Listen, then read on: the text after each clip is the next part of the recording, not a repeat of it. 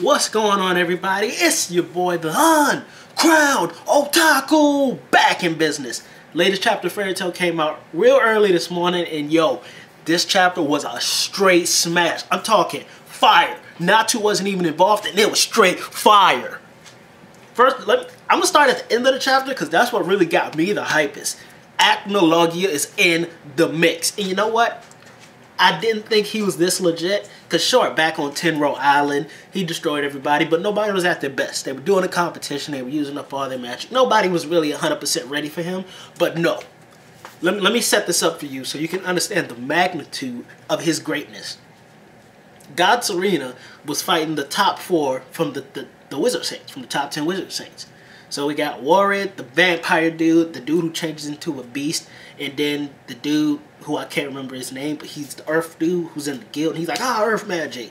So they got beat by God Serena, but then they come up with this last-ditch effort. They use the vampire magic, so God Serena's like, oh, looks like if you guys come together, you really can do something.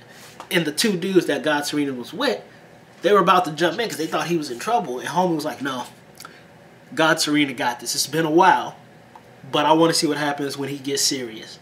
So it turns out he has like, what was it? 4, 5, 10 dragon lacrimas residing in his body. So he used wind, fire, what was it? Thunder, ice, pretty much every element he used in Dragon Slayer magic form. Decimated the top 4 wizards in the Acnologia Kingdom. By himself, he single-handedly took down the top 4 mages in the whole kingdom. By himself. Only by getting serious a little bit. When he wasn't even serious, he still destroyed them. That's how powerful God Serena really is when he gets serious. Now take everything that I just said, right? God Serena just destroyed him. He's in a serious mode. Acnologia walks up in his human form. Not even a dragon, in human form. And it's like, I smell a dragon nearby. And God Serena, you know, kind of cocky, like, oh, you came for me? Fitting, I was searching all over the continent for you. Bam! Before he could even finish the word continent, Acnologia just took a chunk out of him. Like the side of his stomach is just missing.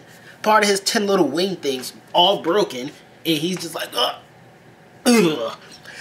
I wish like the little referee from Metabots who always pops up. I know, like, Metabots, robot. I wish he could have popped up and was like, KO, get him out of here. He's out of here.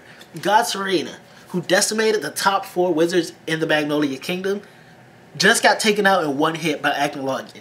Granted, in God Serena's defense, I think he wasn't ready yet, but, you know, it was a fire chapter. What did y'all think is going to happen next? Comment down below. How'd you like the chapter? You think Acnologia is really that powerful, or did he catch God Serena off guard? And is God Serena really dead? I think he's got a chance. I think he's unconscious, but I think he's got a chance at life. Comment down below. Don't forget to hit the like and subscribe button. I give the freshest loving to all my subscribers. Come get it while it's fresh. It ain't good if you let it get stale.